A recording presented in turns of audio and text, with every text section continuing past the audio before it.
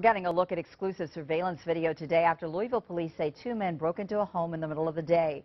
The suspects left with hundreds of dollars worth of electronics, but now those men are behind bars.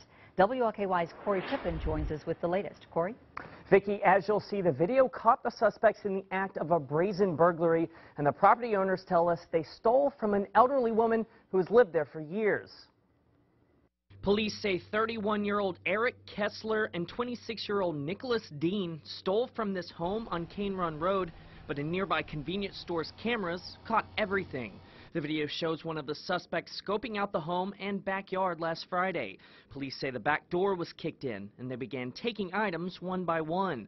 After a few minutes, one of the men pulled up a truck. They can be seen calmly leaving and then loading what investigators say was a Samsung TV and an Xbox 360.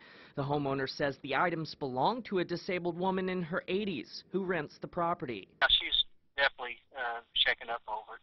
I mean, she felt safe there. She's been there for years, and this is the first incident.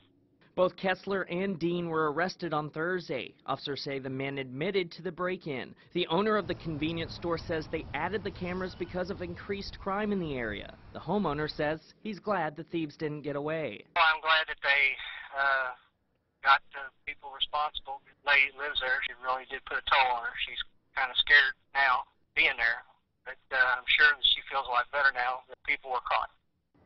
That's right. Now, the property owner tells me he intends to add extra security to the home in the future. Both Kessler and Dean are facing second-degree burglary charges. They're being held on a $2,500 bond each. Corey Pippin, WLKY News.